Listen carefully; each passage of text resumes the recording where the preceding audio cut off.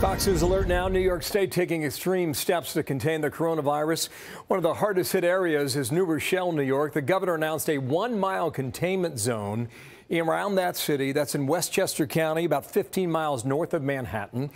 National Guard getting ready to move in to help clean schools and deliver food to those under quarantine, but people are still allowed to move around the area. The mayor of New Rochelle is Noam Bramson. And Mr. Mayor, thank you for your time. Wow, you've got a challenge on your hands. What do people need to understand about how you're able to either lock things down or allow people to move around, Mayor?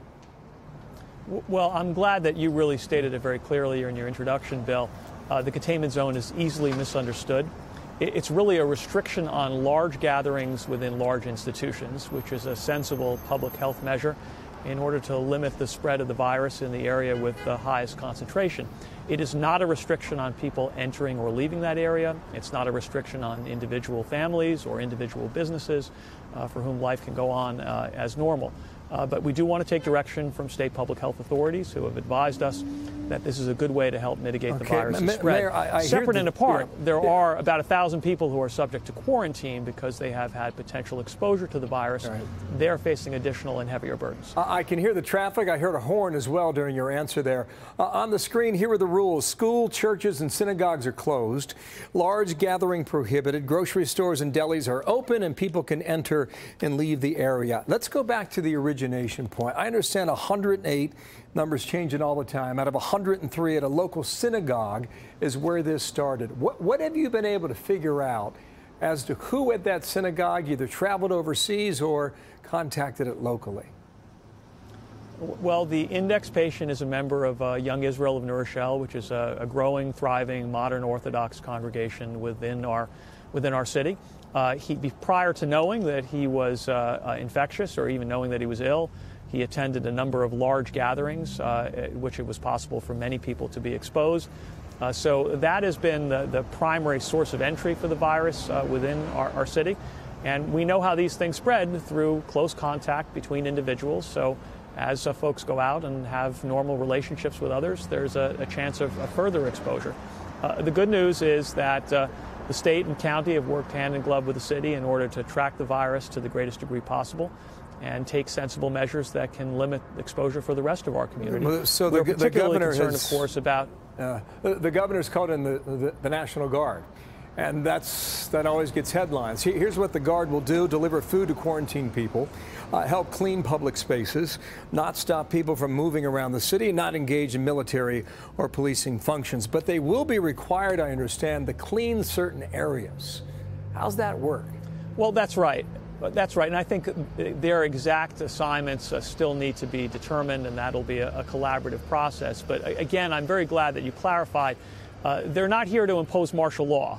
New Rochelle is not being militarized. The Guard is not going to be occupying a policing function. There simply are enormous logistical and operational challenges that are beyond the ability of any municipality our size. And so we're grateful to get this operational support from the state. How are you going to know if it's contained, when it's contained? How do you figure that out? Well, look, that's a great question that can be asked just about every public health expert in America. The most important thing we can do is ramp up our testing capacity so that we can have the best possible handle on how many people are infected and what the spread of the illness is. We know that the state has already increased the testing volume and speed. Additional resources are coming into New Rochelle for that purpose. We all hope that the national testing capacity will improve in the days ahead as well, but that will be enormously helpful in guiding further action. If I could add one other thing, Sure. please. I am so proud of the manner in which New Rochelle has risen to the occasion, particularly the Orthodox community that I mentioned earlier that's been at the epicenter of this. There has been a level of concern that is proportionate to the challenge in front of us, but has not strayed into panic or hysteria. Everyone is taking direction from public health authorities. People are coming together and supporting their neighbors. So even though this is quite difficult, there's no two ways about it. I'm glad you said that. New Rochelle will demonstrate to be strong and resilient. So the last question from me then. If you have more than 100 are infected with the virus, what's their condition?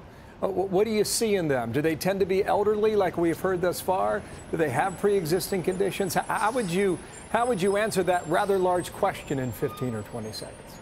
So fortunately, the great majority do not require hospitalization and are recovering on their own. A fraction do require hospitalization.